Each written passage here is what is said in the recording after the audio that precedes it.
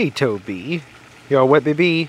Did some swimming. Gloomy day. Toby and Turbo don't seem to mind. They've been in and out of that pool. That swamp monster, he's around here somewhere. That's why the patio's sopping wet. That's not from rain. That's from where did you... Okay. He was under the table. How did I know you were under there? Anyways, hey, what's up, garden friends? Jeff here. How's everybody doing? Hope you're doing well. Great shot of the ground there. I'm great. Look what we got here. Some big boxes scattered around the table because, as you just saw, the ground is... It's ground sopping wet. Sopping wet ground and cardboard. Not a great combination. I have 2 boxes here from proven winners. A third one coming tomorrow. So... if it's like bright and sunny or things look different later on in the video, that's why. There are a few plants in these boxes that I've been looking forward to. I thought I'd just bring y'all along while I cut these open and have a look at what's inside. Get to look at the packaging and all that fun stuff. There shouldn't be that many. I think there's like 1, 2, 3, 4, maybe 6 or 7 plants. I placed an order a long time ago. I don't really remember. The boxes on both of these are larger than what usually comes. Some of the plants are a little bit bigger too, like some gallon size things. And they did send out an email a couple days ago letting me know if the shipment was coming out. It came very quickly. It was like 2 days. Love nice, fast shipping. Okay, all right. Yeah, I know what this is. The whole point there is that in the email they tell you what's in the packages, but I totally forgot. Use a little bit more space here, but the table's filling up with plants. It's that time of year. Finally got one of those forecasts where it shows no frost. Temperature's gonna be in the upper 70s with lows in the 50s. So of course, have to hit the nurseries and start picking things up so the tables and surfaces are very full. So there's the boxes that were inside of the boxes. They have the little tabs that push out on the inside to help keep the plants from moving around on the inside. That's a feature I very much appreciate when I get plants in the mail because it just lets you know they weren't rocking around and shaking all over the place. I promise the whole video is not going to be about packaging, just with this one. You saw it. Now from now on, just show you the plants. Oh, it's so cute. Plastic bag wrapped around the pot. Oh, and it has a string in it. Nifty. Very effective string that held the soil in very well. So I'm going to go ahead and unpack the rest of these and we'll just have a look at what's inside. You get it. You saw the packaging, the bag, and the little tabby things. None of that's as exciting as actually seeing the plants, right? That dog's always just having the best time of his life, no matter what he's doing. It's like the best thing ever. It's the next day, everything has arrived, got all the plants watered and the pots mostly cleaned up, not all of them. Thought I could fool y'all by sticking this one inside of another container, but yeah, I was wrong, didn't fit, so that one's still messy. That doesn't matter, we're just here to look at the plants, right? Just about everything I ordered here are plants that are typically sold for like zone 7, 8, and up. So they're plants that I don't normally see around at my local nurseries or don't anticipate to see around at my local nurseries from proven winners. And I also have some annuals that I'll show here in a moment. To start things off, let's just slide this beauty into frame. It's a Peppy le Pom Pomegranate. This one's been around for a while now and I've wanted one for a while now. Look at all those flowers. Isn't that beautiful?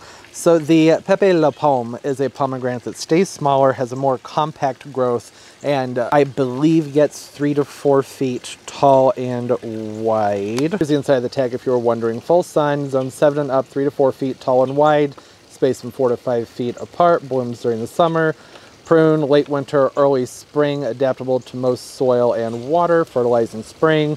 Yeah, there's all the information. And there's the little description if you want to pause and have a read with that. I'll talk about it some more though. Pomegranates are a lot of fun to grow. I've tried some of the other dwarf varieties in the past. I was excited to try the Peppy le Pom though because it's supposed to flower abundantly throughout the summertime. I've grown a fair amount of dwarf pomegranates in the past. There are a few varieties that are said to be possibly hardy here in zone 6. Haven't had a lot of luck with that. I'm not going to try and overwinter this one outdoors. I'll take it inside during the winter time. Peppy le Pom is supposed to be a very profuse bloomer. That's why I wanted this one. Just loads and loads of tiny little bright orange flowers that'll dangle around from the foliage in there. The fruit, from what I understand, not necessarily that tasty, but you could eat it. I got this more for the ornamental aspect, so it's not something I'm all that concerned with. These bloom on new wood, and they should respond well to pruning. Pomegranate, love a pomegranate. And then next up, I have a couple of gardenias here. These are the steady as she goes gardenias, which is Gardenia jasminoides Prince Charles is the cultivar. If you want to be able to dig in and get a lot more information, I'll hopefully have that up there on the screen for you. One small little flower getting ready to pop open there. It's kind of overexposed, hopefully you can see it. And these are both absolutely just loaded with buds on them. There are a few reasons that I wanted to try out the Steady As She Goes. For one, it's supposed to have improved heat tolerance, disease resistance, and it's supposed to be one that will flower continually throughout the probably late spring, summer, and maybe early fall. They have a lovely double flower, which it's not open yet, but imagine it'll look like a double flowered gardenia. 3 to 5 feet tall, and what did that say? 4 to 7 feet wide. And there's the tag again, if you want to pause and have a look at it. It's also supposed to be more heat tolerant, which is very nice with the gardenias. I mean, a lot of gardenias can take some heat. The hotter, more humid it gets, if they're in full blazing sun, I usually have some struggles with them if they don't get some afternoon shade.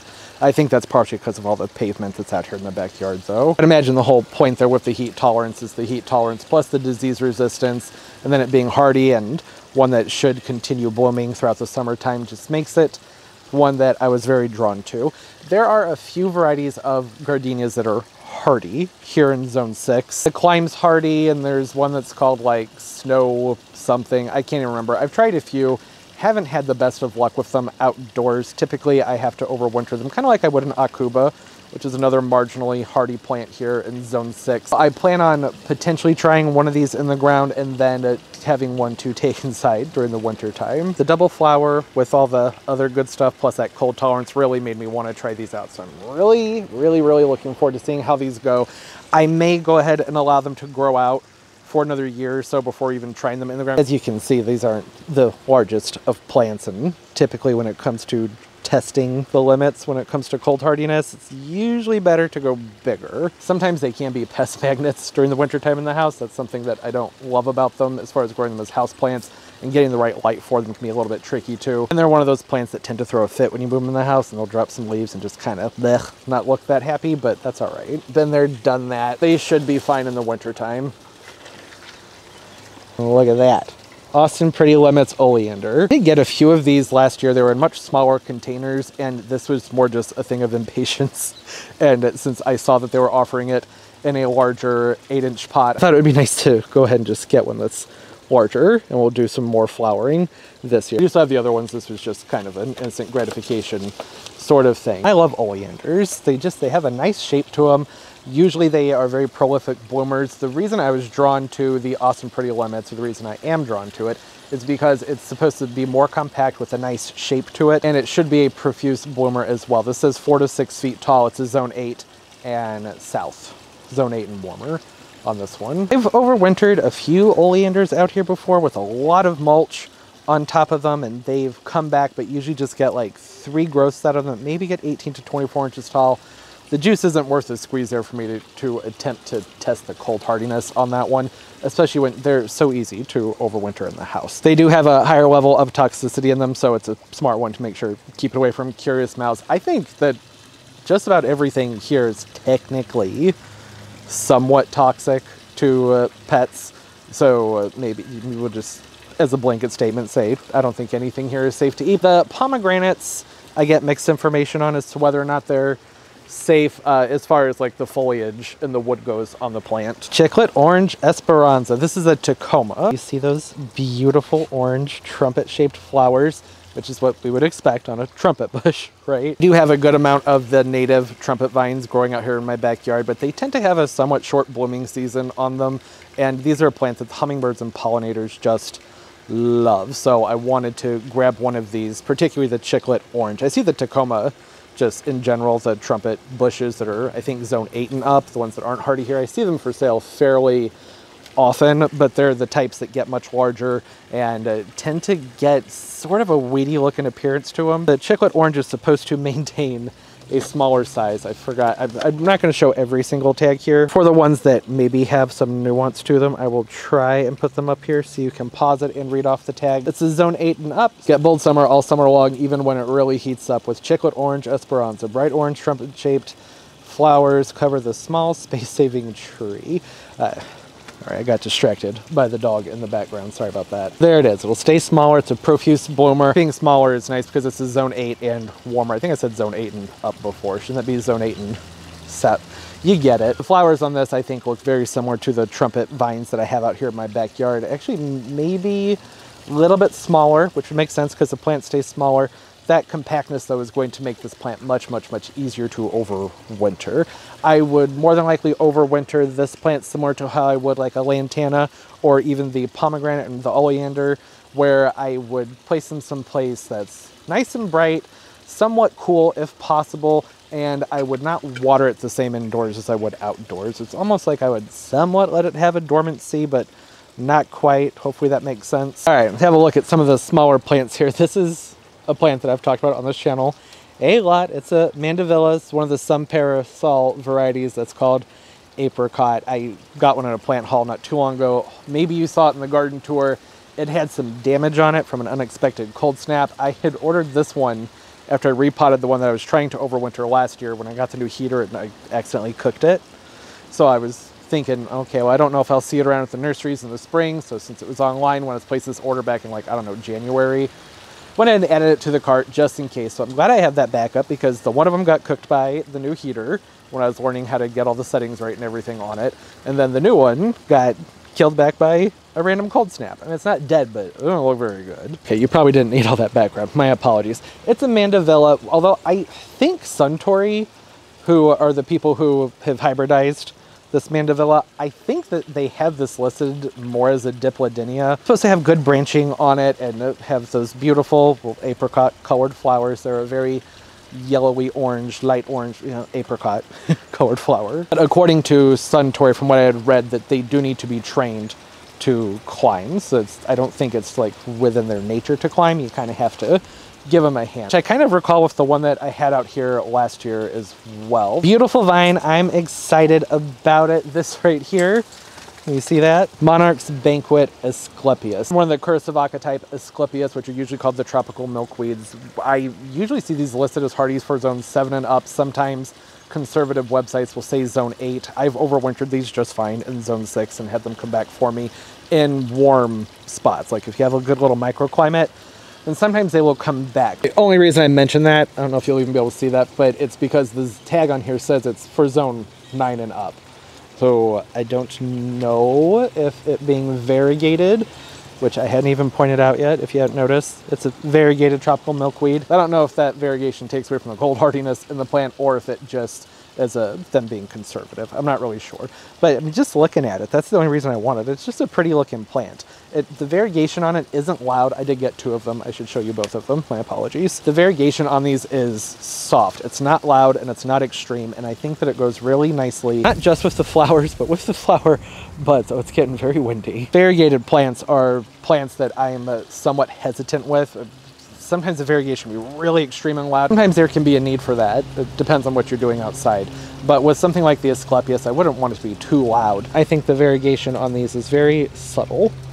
Some different shades of green, has a light, creamy, somewhat yellow outline on the leaf, and even some hints of pink in there. It's going to be harder to see. You can kind of see that, right? What about the bee cam? Can we see it better over there? Kind of, sort of. Yeah, just got it because I think they're pretty. I have a lot of different milkweeds that I grow out here, so I thought that it would be fun to give that variegated variety a try, just to mix things up a little bit. I actually have another variegated Asclepias here that I picked up from a local nursery. This one is called Asclepias Monarch Promise. The variegation does look a little bit more intense. There's some more white in there. That could just be a difference in the plants, though. That doesn't necessarily mean really much of anything. The tag on this one says zones 10 and up, whereas those say 9. So yeah, maybe having the variegation in there does cut back on the cold hardiness. I'm not sure. These are fun and pretty. Really enjoying to seeing how those grow up. Everything on them should be, I would think, about the same for a curassavica type. I believe it would be like 20 to 36 inches high. They'll have sort of a like vasey shape coming up on them. And these were listed as an online exclusive, so I don't think it's one that will be seen around at the nurseries. They have to order that one online. So I assume that's what online exclusive means, right? I mean, that's what you would think. A beautiful day and people are outside with the lawnmowers. Pardon the background noise. This is a Diamantina Coral Orange Sunrise Dipladenia. And look at those flowers. Isn't that beautiful? I was gonna spend some time describing it, but you can just see it right there in the picture. It's a very, very, very pretty flower on this Dipladenia. Should be standard Dipladenia care with this one. I don't think there would be anything all that unique with it, other than I believe this one is supposed to have some really good branching. This one is supposed to be an earlier bloomer, one of the ones that's supposed to get going a little bit sooner in the season. It was just that orangey coral flower. Isn't that just fantastic. A very nice tropical looking plant, 12 to 60 inches tall, full sun, should be fine in part sun. Most Dipladenia do fine with part sun. Should be able to keep it pruned into a nice little Dipladenia shape or train it up a pole or a trellis, something like that. Plant itself looks pretty good, has a nice amount of new growth getting ready to come out from right in there, and hopefully sometime not too far off in the future we'll get to see some flowers on it. Okay, and now this is the last of it. Let's see if I can squeeze that into frame. These were all in the package that came yesterday. They were all packaged very similar to how the other plants were put together in the box. Everything came out looking nice. They've all been watered. These are Supertunia. Come on, camera. Come on, you can do it. Supertunia Vista Jazzberries. Love the Vista series with the Supertunias. And see they have a nice purpley pink kind of color on them. I do hope that these end up being more pink than purple as they start to grow. If not, that's okay, because I still think it's a lovely shade of purple. I was hoping for something more pink. Like if you see the tag, got it. I mean, we got it. That's not quite the same. Not that far off, but this is more what I was hoping for. We will see what happens with those. Size and temperature and even soil can have a big influence on what the flowers look like. I'm sure they will still be beautiful. And then here I have just a couple of the Supertunia Mini Vista Indigos, a smaller Vista. They only get 6 to 12 inches around. They have lovely purple flowers. Hopefully they'll be lighter in color as those age out, because I was hoping for a lighter purple with those. I really like the compactness with this one. That was the reason. You know, the Vistas tend to get very, very big and they will cover the sides of the pottery, which is one of the reasons that they're fantastic. But having something that's not going to cover the pots that I think are really, really pretty, something that will just kind of come over the edge and still be able to see some of the nice pottery. You get the best of both worlds. You get the flowers and you don't have to cover up the pottery. That's what those are for. Pardon the sloppiness. There's some storms rolling and it's that time of year where kind of got to film between the spring storms. That's everything. Like I said, pretty much everything I ordered were just things that I wouldn't have anticipated seeing in the nurseries around here, so needed to get them online, or plants like the Vista Jazzberries down here where I really like them. And you know, if the plant rushes and plant craze, things are selling out really fast. I just thought, you know, I'll just go ahead and order a whole bunch of those. The Supertunia Vistas, usually I can find them at the nurseries, but not always. You know, plants sell pretty quickly, so it was just sort of a peace of mind. I was like, I want them, I'm just gonna order them online and not have to bounce from place to place to place to try and find them. Really looking forward to seeing how things take off and get growing this season. Hopefully going to have lots of flowers on the pomegranate and on that oleander, that the Chicklet orange Tacoma. Yeah, this one up here in the corner with the pretty orange flowers. Should flower all season long. Same with, well, really, I think most of the plants here should flower all season long. So just lots and lots and lots of color here to enjoy. Comment down below, say hi, some fun plants, new plants y'all are looking forward to this year, just some fun things you're trying to get your hands on, interesting varieties of the plants that are out here. And I hope everybody's doing well, having a great day and a great life, and everything's just going absolutely beautifully for you. And of course, as always, and most importantly, everybody, keep on growing. Bye bye.